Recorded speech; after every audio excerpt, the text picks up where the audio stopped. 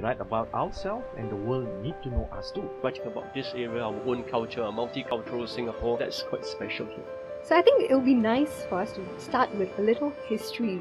We were part of British Malaya, Malaysian Federation. When literati from China came over to Singapore, in the case of Tamil literature, there's a tendency to compare with Indian Tamil literature, Malaysian Tamil literature, Sri Lankan Tamil literature. That's a really unique situation then for Malay literature. somewhat similar in Chinese, you know. Talking a lot about youngsters, the question is it really just us? How about bilingual literature? Mali, Mabu. So actually it's Malay, Mabuk, Mati.